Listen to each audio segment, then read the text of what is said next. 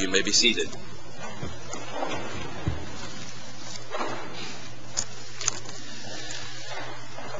If you wish to take your Bibles and turn to those two different passages that we read just a few moments ago, you may do so. I think that when God chose the lion to speak symbolically in Scripture, he chose an animal that would be known and understood around the world. And this is certainly an appropriate ending for our annual summer youth rally, the Lion of the tribe of Judah, for that speaks of Jesus Christ. That's a lion that is actually understood around the world because lions are everywhere. From the mountain lions of North America, to European lions, to Middle Eastern lions, which have been hunted to extinction, to African lions, to lions raised in captivity in Rome for the purpose of eating Christians, to Scandinavia and Russia. Those did have lions at one time, though they're now extinct. Did you know that even Alaska and Yukon Territory at one time had lions, though they have been hunted to extinction? There were lions across Europe, the Balkans, the Italian peninsula, southern France, the Iberian Peninsula in the Middle Ages. The lions native to Iraq and Iran, which is ancient Persia.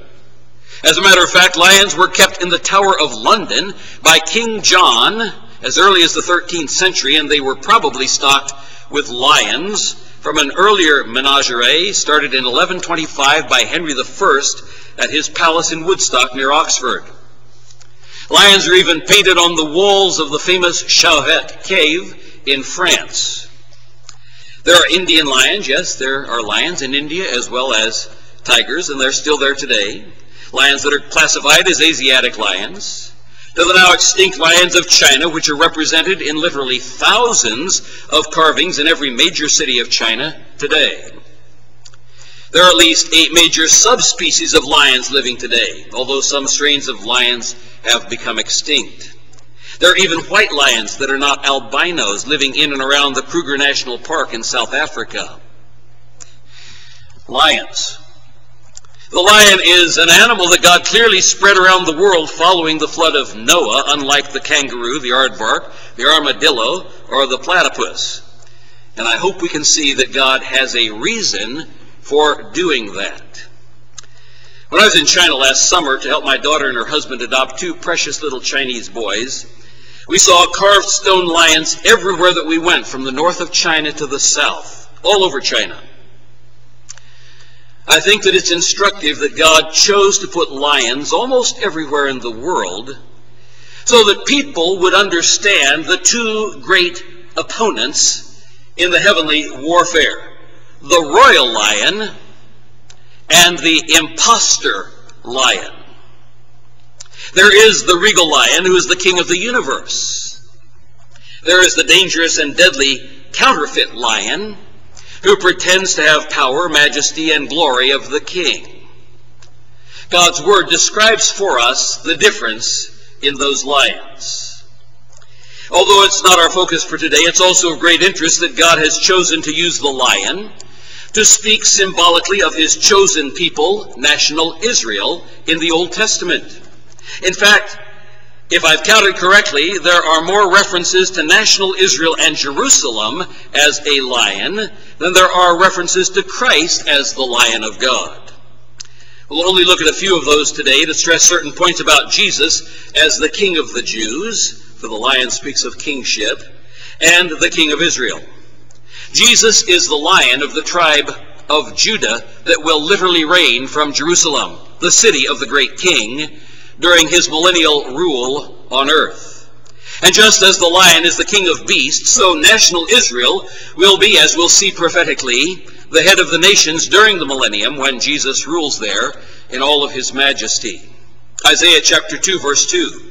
It shall come to pass in the last days that the mountain of the Lord's house, that's the Temple Mount, that's Mount Zion in Jerusalem, shall be established in the top of the mountains, and shall be exalted above the hills, and all nations shall flow unto it. That's repeated in Micah chapter 4, verse 1. But in the last days it shall come to pass that the mountain of the house of the Lord shall be established in the top of the mountains, and it shall be exalted above the hills, and people shall flow into it. Not only national Israel under its great King Jesus is called a lion, But 5 times the city of Jerusalem is called Ariel. You can hear the sound in that. Ariel in Isaiah 29. Literally, that name translated means Lion of God. And the city of Jerusalem is called the Lion of God by its Hebrew name. That's a name that I, by the way, gave to my eldest son. His middle name, Uzziah, or Uzziah as we would say it in English, means my strength is Jehovah. So together his name means Lion of God, my strength is Jehovah. Each of my children I chose by the grace of God to give them names that would declare the glory of God. So now I think you'll understand, and I hope you will, the awesome power and strength of a lion, but let me give you just a few facts first. Small male lions are 8 feet 6 inches long. I don't think any of us are that tall. An average male lion can easily kill prey weighing up to 1,000 pounds. You are small meat for that lion. Big male lions have measured 11 feet 7 inches long. The average big lion weighs up to 570 pounds. How much do you weigh? The Guinness Book of World Records lists the largest documented wild lion as 822.3 pounds, killed by a man named Lennox Anderson in 1936 near Hectorspule, Transvaal, South Africa. The Guinness record for a captive lion was recorded in 1973, a whopping 826.7 pounds. Lions in southern Tanzania in the 1940s ate between 1,200 and 1,500 people in one country in Africa in the 1940s. American and Tanzanian scientists report that man-eating behavior in rural areas of Tanzania increased greatly from 1990 to 2005. At least 563 villagers were attacked and eaten during this period. Many Mozambican refugees regularly crossing the Kruger National Park at night in South Africa are attacked and eaten by lions. And let me give you an interesting quote. Quote, "Park officials have conceded that man-eating is a problem here." I would guess. Don't walk through the park. Lions are mentioned more than 100 times in Scripture, but we'll only have time to look at a few of those references today. The first place that I'd like to take you is that passage that Elder Swain referenced when he spoke of Balaam's talking donkey. Surprisingly, national Israel is portrayed as a lion in 2 of Balaam's prophecies. The first key verse is Numbers 23:24. It's the final verse in Balaam's second prophecy about Israel. You remember, he had been called by Balak to curse Israel. And you heard the story about the donkey and all the things the donkey did to try to save his life, and Balaam's stupidity and anger, and how the donkey was smarter than Balaam. Great message. But God let him go, but God said, "You're going to say what I tell you to say." And 3 times he tried to curse Israel. Balak really wanted Israel cursed because he'd seen what God had been doing with Israel. And Balaam never could because God gave him a different word. And here we have, it's verse 24, this is what it says, "Behold, the people shall rise up as a great lion, and lift up himself as a young lion. He shall not lie down until he eat of the prey, and drink the blood of the slain." Now, in preparing for this message, I read a lot about lions. They are scary creatures. We tend not to consider it as such because we see them safely in zoos. They are massive, monstrous, vicious creatures. Now, listen to the context of that verse. Starting in verse 16, "The Lord met Balaam and put a word in his mouth, and said, Go again unto Balak, and say thus. And when he came to him, behold, he stood by his burnt offering, and the princes of Moab with him. And Balak said unto him, What hath the Lord spoken? And he took up his parable and said, Rise up, Balak, and hear. Hearken unto me, thou son of Zippor. God is not a man that he should lie, neither the son of man that he should repent. Hath he said, and shall he not do it? Or hath he spoken, and shall he not make it good? Behold, I have received commandment to bless, and he hath blessed, and I cannot reverse it. He hath not beheld iniquity in Jacob. Now that is an interesting statement there. sinful Israel. But God looks through his Son. Neither hath he seen perverseness in Israel. The Lord his God is with him, and the shout of a king is among them. God brought them out of Egypt. He hath, as it were, the strength of an unicorn. Surely there is no enchantment against Jacob, neither is there any divination against Israel. According to this time it shall be said of Jacob and of Israel, what hath God wrought? Let me pause for just a moment. Were you aware that the very first words spoken over the very first telephone by Alexander Graham Bell were found in a prophecy of Balaam blessing Israel? Some of you have studied Alexander Graham Bell and the invention of the telephone. Those are the very first words that were spoken over a telephone line out of a prophecy of Balaam. I suspect Alexander Graham Bell knew something of Scripture. Verse 24, behold, the people shall rise up as a great lion, and lift up himself as a young lion. He shall not lie down until he eat the prey, and drink the blood of the slain. And Balak said unto Balaam, neither curse them at all, nor bless them at all. And Balaam answered and said unto Balak, told not I thee, saying, all that the Lord speaketh, that I must do? Good lesson for us to learn. Balaam sort of resisted at first. Balaam finally got doing what he was supposed to be doing. Balaam ultimately figured out a way to get God to judge Israel by having the Moabitish girls commit fornication with the Israelite men, and so God killed a bunch of them. And so Balaam got his reward. 3 months later, the Scripture tells us specifically that when Israel invaded the land, it says, Balaam the son of Bosor they slew with the sword. He got his money, he got his reward, and he died for it. Young people, it does not pay to disobey God. It does not pay to go the way of the world, to live by covetousness, to live by immorality. The wages of sin is death. Even for God's people, those of you who are Christian young people, the wages of sin is death. The second key verse is in chapter 24, one chapter later, verse 9. It's the final verse in Balaam's third prophecy about Israel. He couched, he lay down as a lion, and as a great lion. Who shall stir him up? Blessed is he that blesseth thee, and cursed is he that curseth thee.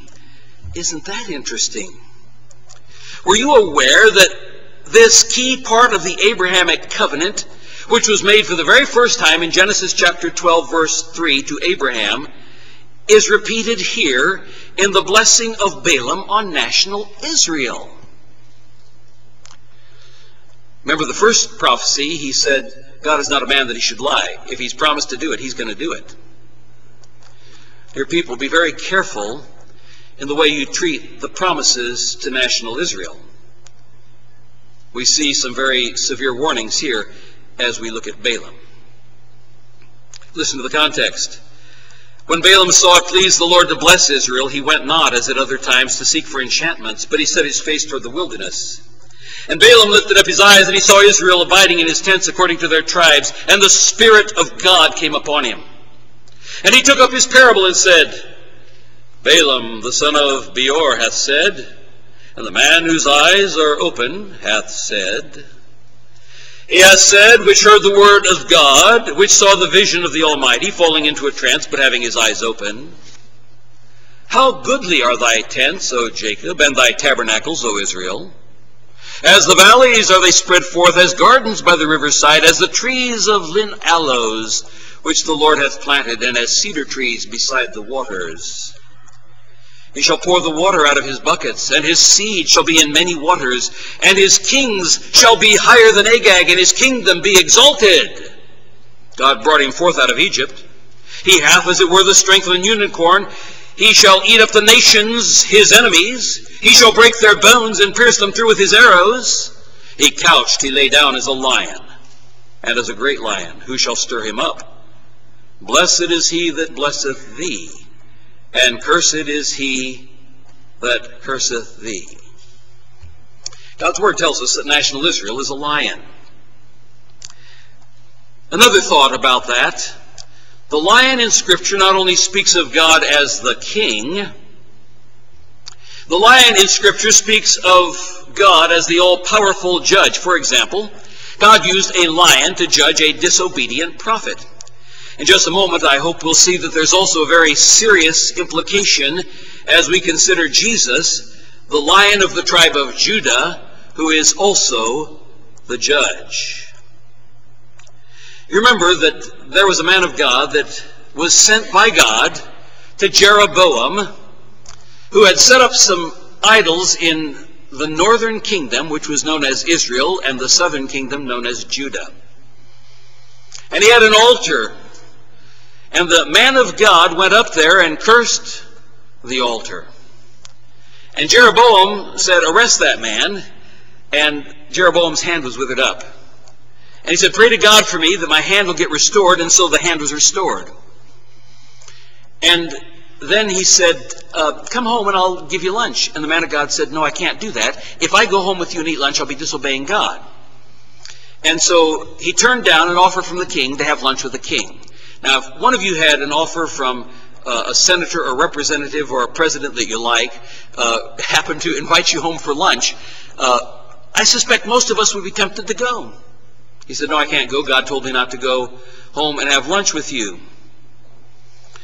And the man of God said unto the king, "If thou wilt give me half thine house, I will not go in with thee, neither will I eat bread nor drink water in this place. For so it was charged me by the word of the Lord, saying, Eat no bread, nor drink water, nor turn again by the same way that thou camest."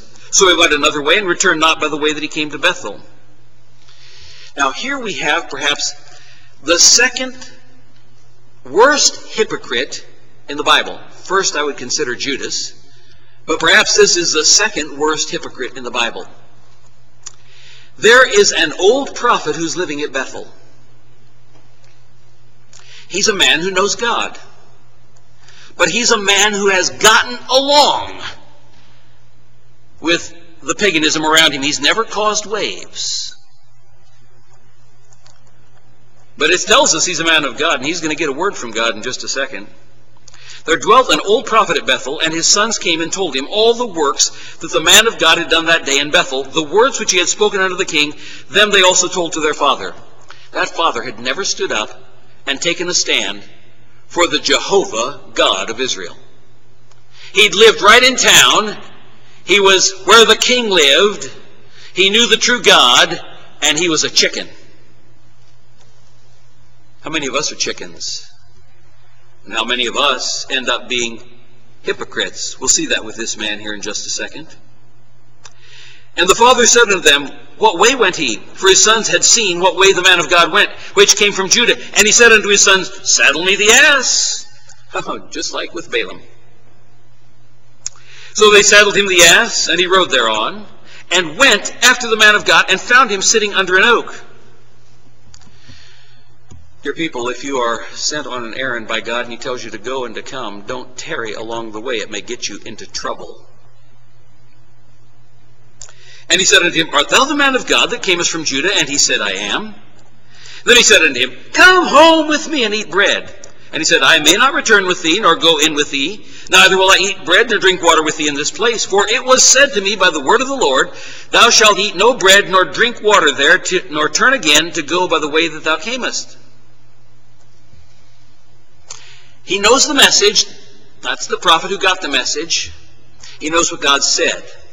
Now he's going to hear something from another man who claims to be a man of God.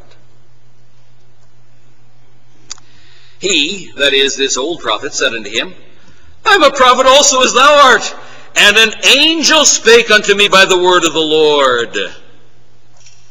You know, the New Testament talks about angels of light. It says, Though we are an angel from heaven, preach unto you any other gospel than that which you have received, receive him not. You know why? Because Satan himself appears as an angel of light. One of the messages mentioned that. It's no great thing if his ministers appear as ministers of righteousness, whose end shall be according to their works. There are a lot of people who stand in pulpits all over the United States and around the world who are not preaching the true gospel of Christ. Here's an old man, claims to be a prophet of God, and he says, Hey, I'm just like you. And an angel spoke unto me by the word of the Lord, saying, Bring him back with thee into thine house, that he may eat bread and drink water.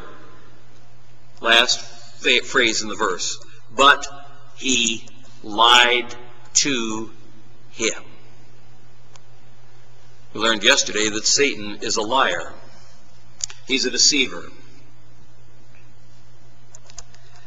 So he went back with him and did eat bread in his house and drank water. And it came to pass, as they sat at the table, that the word of the Lord did indeed come unto the prophet that brought him back. And he cried out unto the man of God that came from Judah, saying, Thus saith the Lord, forasmuch as thou hast disobeyed the mouth of the Lord, and hast not kept the commandment of the Lord thy God commanded thee, but camest back and hast eaten bread and drunk water in the place of the which the Lord did say to thee, Eat no bread, drink no water, thy carcass shall not come unto the sepulchre of thy fathers. And it came to pass, after he had eaten bread and after he had drunk, that he saddled the ass for him, to wit, for the prophet whom he brought back. The guy said, Okay, you can take my donkey. I don't want you to have to walk all that way back. Get on my donkey. And when he was gone, a lion met him by the way and slew him, and his carcass was cast in the way. Now here's something supernatural, just like with Balaam's ass. The ass stood by it, and the lion also stood by the carcass. And behold, men passed by and saw the carcass cast in the way, and the lion standing by the carcass, and they came and told it in the city where the old prophet dwelt. And when the prophet that brought him back from the way heard thereof, he said, It is the man of God who was disobedient unto the word of the Lord. Therefore the Lord hath delivered him unto the lion, which hath torn him and slain him, according to the word of the Lord, which he spake unto him. And he spake to his sons, saying, Saddle me the ass, and they saddled him. And he went and found his carcass cast in the way, and the ass and the lion standing by the carcass. The lion had not eaten the carcass, nor torn the ass. Now can you imagine walking up and here's a lion standing there, and a donkey standing there, and a dead body. And you just sort of ho-hum, go over and pick up the dead body, back it on the donkey, and head back home while the lion watches you. Folks, there's some supernatural going on here. Not just supernatural, but it's demonstrating the principle that the lion is also a symbol of God's judgment. And he laid his carcass in his own grave, and they mourned over him, saying, Alas, my brother. And it came to pass, after they had buried him, that he spake to his son, saying, When I am dead, then bury me in the sepulchre wherein the man of God is buried. Lay my bones beside his bones. Because this saying that he spoke is surely going to come to pass. That's not the only instance in the Bible where God used a lion to judge a disobedient man. The same thing happened to another man who refused to obey the Lord in the days of Ben-Hadad and Ahab. 1 Kings chapter 20, verse 36. I'll not read the entire passage, but we have a situation where Ben-Hadad has lost the war. His servants tell him, You'll probably find mercy because the kings of Israel are known to be merciful kings. And so he goes out to him with a rope around his neck and doing obeisance. And the king of Israel says, Oh, my brother. And so they said, he's going to find mercy. And he lets him go. And so one of the prophets says to a man out of the army, he says, hit me in the face, beat me up a little bit. The guy says, I'm not going to do it. And then he said unto him, Because thou hast not obeyed the voice of the Lord, behold, as soon as thou art departed from me, a lion shall slay thee. And as soon as he was departed from him, a lion found him and slew him. The lion gives us a beautiful symbol in Scripture of judgment. God using it to judge. Now, why are these two stories for us so significant when we consider our righteous lion? I think it's a reminder to us that God is the lion who judges his people, and Jesus said that the Father hath committed all judgment into the hands of the Son. John 5. For as the Father raiseth up the dead and quickeneth them, even so the Son quickeneth whom he will. For the Father judgeth no man, but hath committed all judgment unto the Son, that all men should honor the Son. Now the Son is the Lion of the tribe of Judah, remember that. Even as they honor the Father, he that honoreth not the Son honoreth not the Father. Verily, verily, I say unto you, he that heareth my word and believeth on him that sent me hath everlasting life, and shall not come into condemnation, that is, will not fall under judgment, but is passed from death unto life. Jumping down a few verses. For as the Father hath life in himself, so hath he given the Son to have life in himself, and hath given him authority to execute judgment also, because he is the Son of Man.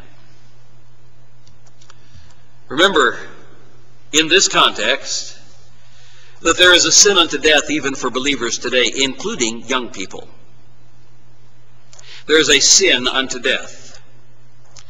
We have a lion who is not only the king, we have a lion who is also a righteous judge.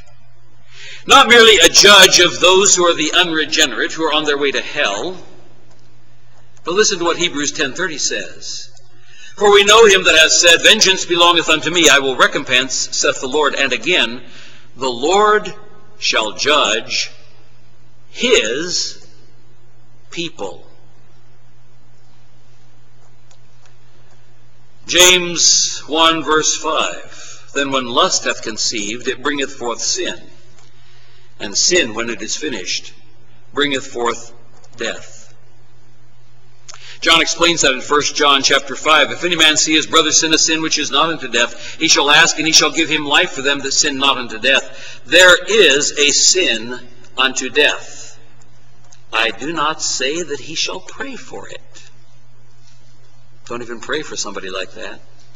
All unrighteousness is sin, and there is a sin that is not unto death. We have some illustrations of the sin unto death, where God uses death to judge his own people. Remember, the lion is also the judge. For example, you hear it often. You hear it at least whenever your church holds the Lord's table. 1 Corinthians 11:28, Let a man examine himself, and so let him eat of that bread and drink of that cup. For he that eateth and drinketh unworthily eateth and drinketh damnation to himself, not discerning the Lord's body. Verse 30, For this cause many are weak and sickly among you, and many sleep. That means God had judged them because they were coming to the Lord's table with unconfessed sin. God had actually made some of them sick. God had made some of them weak. God had killed some of them because they refused to repent of their sins before they came to partake of the Lord's table. For if we would judge ourselves, we should not be judged. But when we are judged, we are chastened of the Lord, that we should not be condemned with the world. By the way, did you know that in one case at least of the sin unto death, it includes being thrown to the enemy lion? We've all heard about people being thrown to the lions. Did you know that God made a provision to throw you to the lions in at least one kind of sin? And in this case, to your great adversary, the devil, who as a roaring lion walketh about, seeking whom he may devour, whom resist steadfast in the faith. Did you know you can get thrown to the enemy lion? Listen to this, 1 Corinthians chapter 5. It is reported commonly that there is fornication among you, sexual immorality, and such fornication is not so much named among the Gentiles that one should have his father's wife. And ye are puffed up, and have not rather mourned that he hath done this deed might be taken away from among you. For I verily, as absent in body but present in spirit, have judged already, as though I were present, concerning him that hath so done this deed. In the name of our Lord Jesus Christ, when you are gathered together, and my spirit, with the power of our Lord Jesus Christ, now here it is, to deliver such an one unto Satan, for the destruction of the flesh, that the spirit may be saved in the day of the Lord Jesus. He's talking about Christians who are involved in sexual immorality, and the church throwing them to the lion. your adversary the devil, to turn such an one over to Satan for the destruction of the flesh, that the spirit may be saved in the day of the Lord Jesus. You know, all of us, to some extent, reflect the characteristics and the character qualities of our parents. You can't get away from it. You're genetic related to them. Did you know that evil men reflect the character of their spiritual father, the devil, the impostor lion, the roaring lion who devours? Jesus said so in John chapter 8, begin verse 39. They answered and said unto him, Abraham is our father. Jesus saith unto them, If you were Abraham's children, ye would do the works of Abraham. Children tend to reflect their parents. But now you seek to kill me, a man that hath told you the truth, which I have heard of God. This did not Abraham. Ye do the deeds of your father. Evil people reflect the character of their spiritual father, the devil. They said unto him, We're not born of fornication. We have one Father, even God. Jesus said unto them, If God were your father, you would love me. You know what? If you don't love Jesus, God is not your father. Jesus just said so. If God were your father, ye would love me.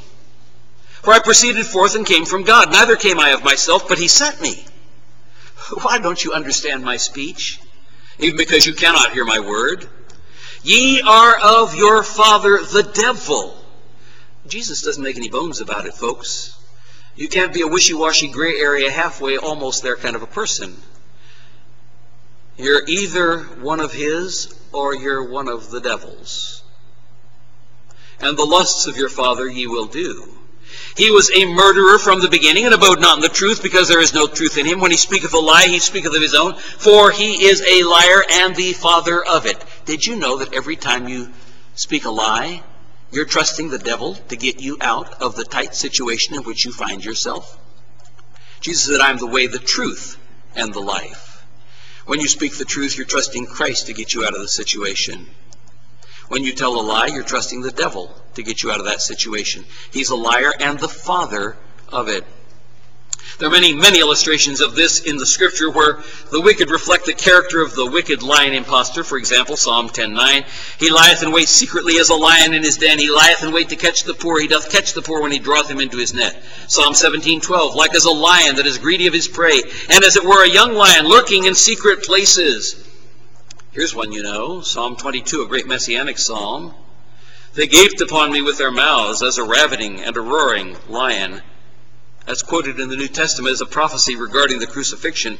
And Pastor Sidwell spoke of this when he spoke of the serpent bruising the heel of the Messiah.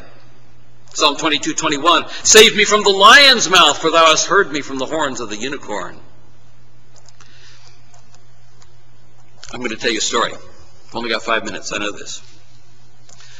You know, God has given us some very powerful examples of the evil lion, the usurper, Satan in real life. Let me tell you a true story from Kenya. The British Empire was trying to expand across East Africa by building a railroad from Kenya to Lake Victoria and then on to Uganda. The entire power of the British Empire ground to a halt for 9 months in 1898 by 2 giant lions who killed and ate 135 people before they were killed by Lieutenant Colonel John Henry Patterson. The natives called those 2 lions the Ghost and the Darkness because they thought they were demons. For 9 months, Colonel Patterson tried to track them down and killed them as they systematically, every night, jumped into the campsites, which were heavily armed, and dragged people out, sometimes only 30 feet away from the campfire, to crunch them to death. The rest of the world knew them as the man-eaters of Tsavo, Kenya, Africa. And by the way, I have some pictures here. Some of you might like to see pictures of these lions afterwards, because they've been stuffed after they were killed, and they've been mounted in the Field Museum in Chicago for many years. But here's the face of one of them. Here's Colonel Patterson on the day that he killed one of them. I got a nice picture of him there. So if you guys want to see that afterwards, you're welcome to come up and do it. As you'll see, the giant lions in the area of Kenya have no mane. You know, most male lions, and certainly the lions that we like to look at in the zoo, the male lions have a big, puffy, hairy mane. The stuffed bodies of both lions have been on display in the museum for almost a century now. But you know, it's still going on. In January 2010, Paul Raffaele from the Smithsonian Institute magazine reported that when he arrived in Nairobi, word had just arrived that a woman had been killed and eaten in Tsavo that week, and a cattle herder had been devoured weeks earlier. He was told, quote, "That's not unusual at Tsavo." I'm going to read you just a little bit of that history. I think I brought it up here with me. If I don't, there it is. Oh, and here's another picture of those lions. Let me read you just a little bit of this. You'll begin to understand what our adversary, the devil, is like, and why it is so necessary for you to come under the protection of the royal lion, the Lord Jesus Christ. Back in 1898, the British decided to build a railroad in East Africa. The railroad would stretch from Mombasa on the coast of modern-day Kenya to Lake Victoria and later to Uganda. This railroad, called the Uganda Railroad, was also referred to as the lunatic line. It was said by its opponents to go from nowhere to utterly nowhere. This railroad did have some legitimate purpose to exist. In those days, the only route into the interior of the African continent was on foot. There was much in the way of agricultural goods and other wares that could be not easily reach market due to the lack of transportation. Missionaries had considerable trouble reaching the rich fields in Central Africa. Finally, there was a nagging slave problem. It was hoped that good transportation would encourage people living in the interior of the continent that there were better ways of making a living than capturing slaves. Construction started in 1896 and reached what is today Nairobi in 1899. It finally reached Kisumu on Lake Victoria in 1901. It took 27 more years for the railroad to actually be extended to Kampala, Uganda. The railroad still runs today. If you're a tourist in Kenya at any time, you can actually buy a ticket on that rail line. But the incredible story deals with only a tiny part of that monumental project, the construction of a bridge across the Tsavo River about 132 miles northwest of Mombasa. By the way, here's another picture of the lion. In September 1991, not too long ago, while on a hunting safari in Zambia, Africa, Wayne Hossack was asked by the locals if he could help hunt down a man-eating lion that had been terrorizing the town of Mwafi. Wayne agreed to take on the task. With some serious effort put forth, the lion was finally shot about 2 weeks later. It turned out to be a spectacular specimen, the largest man-eating lion ever recorded. Like the Tsavo man-eaters, it too was a maneless male. It had no mane. Later, Wayne had this lion mounted, taxidermy work done by noted taxidermist Bob Snow. He then donated it to the Field Museum, and it went on display in 1999. So you can see that lion there too. But back to the story regarding the devil's lions, or the demon lions, as they were known in Tsavo. Patterson, that's Colonel John Henry Patterson, who killed those lions, was still a young man in his early 30s. He'd recently come from India, having overseen some civil engineering projects there. In any case, he arrived in Mombasa March 1st, 1898, knowing he was to be somehow involved with the construction of the Uganda Railway. A week later, he was ordered to proceed to Tsavo and oversee the construction of the railway project. It was not many days after Colonel Patterson arrived that reports started coming in about workers disappearing. Although it was told him that lions were responsible, Patterson at first didn't believe it. When he finally investigated, it was quickly and gruesomely discovered that not one, but 2 lions were responsible for killing the workers. Early attempts to shoot the lions were unsuccessful. The lions seemed to be able to predict what Patterson would do next. The workers constructed thorn bomas, which is a thorn fence erected around a dwelling or corral designed to keep the predators out, around their camps, and kept fires burning at night to scare off the lions, but it didn't work. The lions totally ignored the thorns and had dragged themselves and their meals right through them. Still, there were a couple of lucky escapes. One night, a lion attacked a man riding a donkey. Interesting. The donkey was knocked over and the man knocked off. The lion moved in for the kill and somehow got its claws hooked in the rope, tied to some oil cans that had been around the donkey's neck. The lion couldn't immediately figure out how to unhook the rope, and the oil cans were making such a terrible racket that the noise frightened the lion so much that it ran back into the bush, dragging the oil cans with it. The rider escaped to the safety of a tree and stayed there the rest of the night. Another time, one of the lions broke into a tent and was intent on carrying off the occupant who was sleeping on a mattress. Instead, somehow the lion got hold of the mattress and pulled it out from under the man.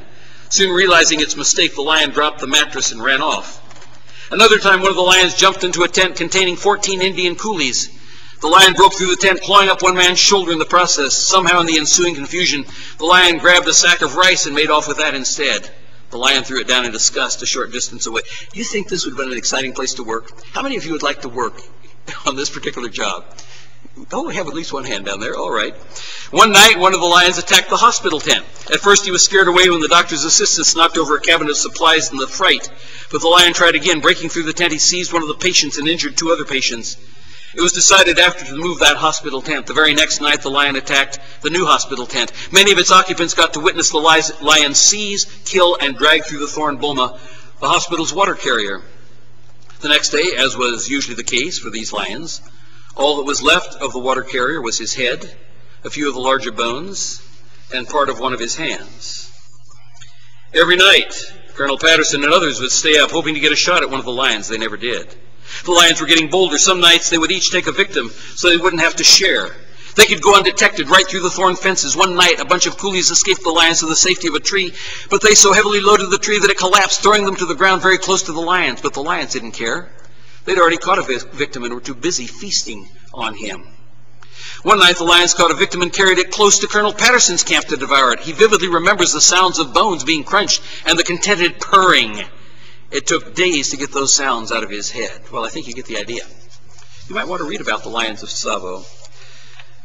You know, in Africa, those two lions were thought of as demons. The rest of the world knew them as the man-eaters of Tsavo, Kenya, Africa.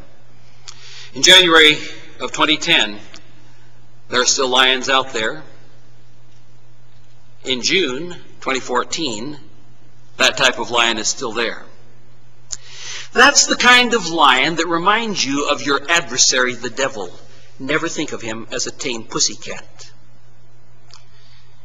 He will get through your defenses, he will drag you off screaming, and he will crunch you in the sight of other people. Now we have a contrast. God's people instead reflect the character of their lion father, who tramples the evil lion and the serpent and the dragon. All three of those were titles that were given to Satan, and Pastor Sidwell talked about them. Did you know that all three of those are listed in one context, in one verse, in Psalm 91? And a promise is made, and in context it refers both to Christ as our lion head and us as those who are his whelps, if you will. Listen to what it says. And you'll see all three of them. Thou shalt tread upon the lion, there's the lion, and the adder, there's the snake, the young lion, and the dragon, there's the third one, shalt thou trample under feet. The lion is also the symbol of the king's wrath. Christ is our king, the King of kings and the Lord of lords. Proverbs 19:12, the king's wrath is as the roaring of a lion, but his favor is as dew upon the grass. Chapter 20, verse 2, the fear of the king is as the roaring of a lion. Whoso provoketh him to anger sinneth against his own soul. Job chapter 10, verse 16, for it increaseth, thou huntest me as a fierce lion, and again thou showest thyself marvelous upon me. So back to what we were saying at the beginning. Lions spread all over the world. There's a reason for it. God did it for a reason, because he's giving natural revelation, the light of creation, to all the world. We're told that in Psalm 19. We're told that in Romans chapter 1. You see, the lion is central in the sovereign plan of God to be a symbol of royalty and kings, and that is true around the world. The world has that light of creation pointing to the true king, the true God. The lion was a symbol of royalty in ancient Egypt.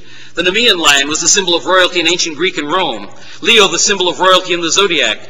The lion was a symbol of royalty in ancient Sumerian civilization. The symbol of kingship in Assyria and Babylonia was the striding lion of Babylon. And some of you have seen the walls of Babylon, how they have the lions actually built in as bas-reliefs, this walking lion on the sides of the walls of Babylon. It was the lion, it was a symbol of kingship in Persia. The very common name in India, Singh, S-I-N-G-H, means lion and dates back to the ancient royal military caste. Lions are found on multiple national flags and coats of arms. The lion is a national emblem of India. The lion is a symbol of Sri Lanka, with the words meaning people with lion's blood. The city of Singapore derives its name from the words meaning lion fortress. In Europe, multiple kings claimed the title of Lion. You all know of Richard the Lion-Hearted, Henry the Lion, Duke of Saxony, William the Lion, King of Scotland, Robert III of Flanders, nicknamed the Lion of Flanders. The national icon of Flanders up to the present is the lion. The throne chairs of Denmark and Norway depict the lion. The royal coat of arms of Denmark and Norway depict the lion. The shield of Jerusalem, the city, very appropriately, is the lion rampant. Do people all over the world know about the lion? Do they understand the lion as a symbol of royalty? I think so. I've given you only a few of the examples. There are massive encyclopedia articles on this. God burned the lion into the hearts of people around the world to emblazon in their minds that there is a true lion king. Even the cartoons know that, the Lion King, I'm sure you've seen. And there's a war between the impostor lion and the regal lion. The Lion of the tribe of Judah is a warrior lion and will fight for Mount Zion in Jerusalem at the second coming. Isaiah 31 verse 4. For thus hath the Lord spoken unto me, like as the lion and the young lion roaring on his prey when the multitude of shepherds is called forth against him. He will not be afraid of their voice, nor abuse himself for the noise of them. So the Lord of hosts will come down to fight for Mount Zion and for the hill thereof. And where does he start? Of course, the Lion of the tribe of Judah. Zechariah 12. The Lord also shall save the tents of Judah first, that the glory of the house of David and the glory of the inhabitants of Jerusalem do not magnify themselves against Judah.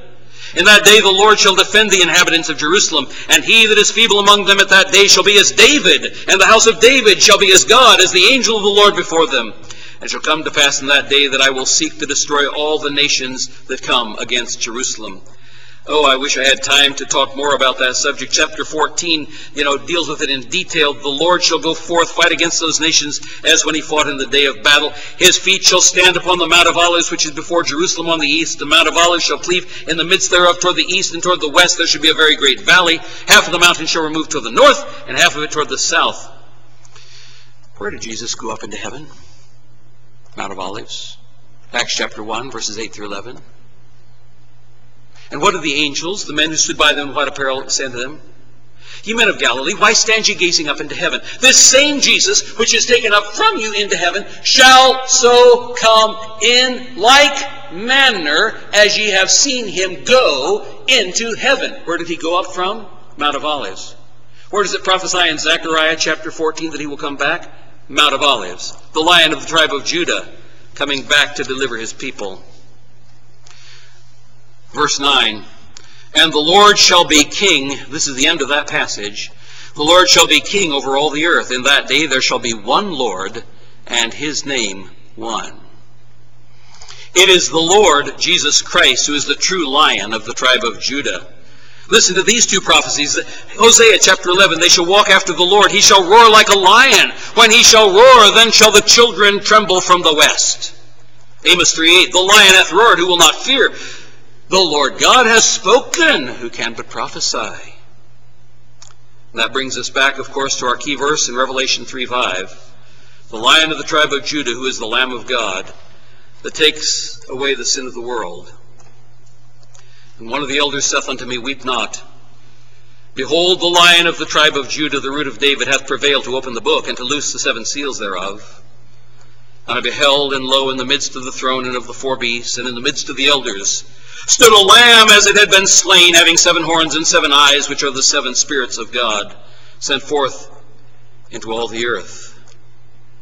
And what do they all sing? They sung a new song, saying, Thou art worthy to take the book. Thou art worthy. He is the lion because he first was the lamb. He has the right and the authority to take the book of judgment. Remember, the lion is not merely the king.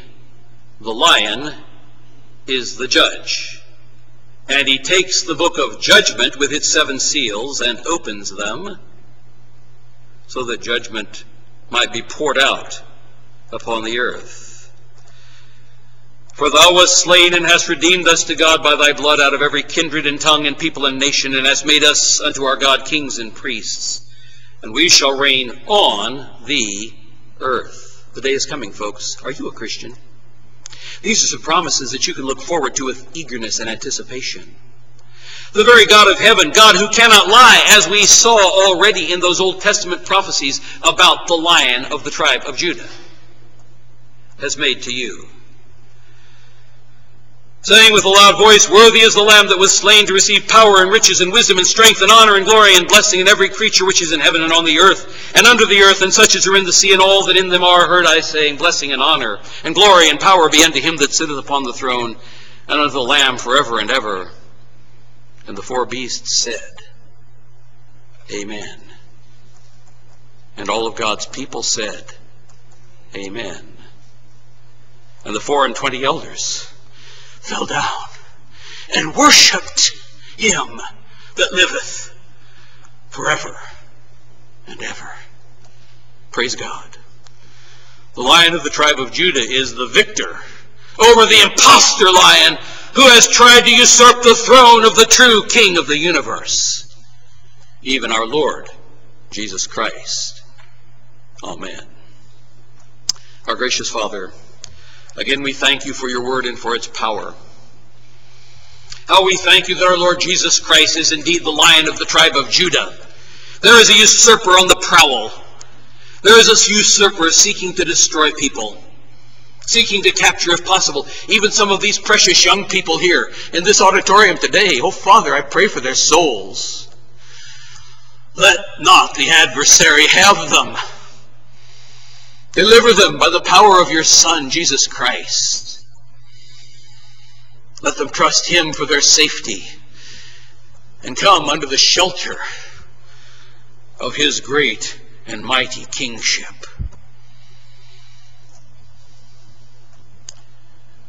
Take your word, Father. Let it not return unto you void. Let it accomplish that which you please and prosper in the thing whereto you have sent it. For we pray it in Jesus' name. Amen. Our closing hymn this morning, if I can find the bulletin. I have zillions of